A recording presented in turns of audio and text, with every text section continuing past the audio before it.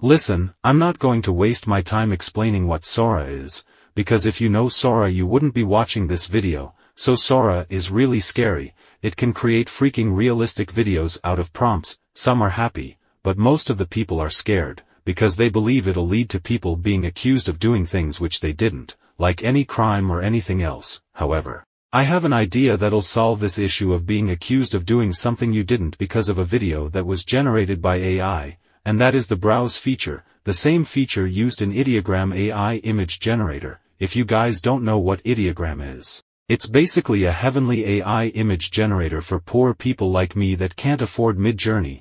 In this site there's a feature that you can not just generate your customized images, you can also browse the images generated by other users. In this way if you come across any suspicious image you'll know who made it.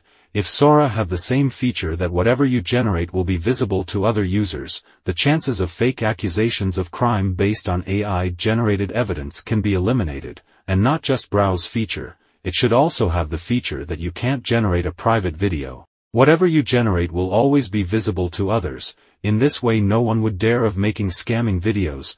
There should also be a detection feature that will allow people to find the AI videos of them that they might have found on the internet. This was my opinion on how we can prevent AI video scams.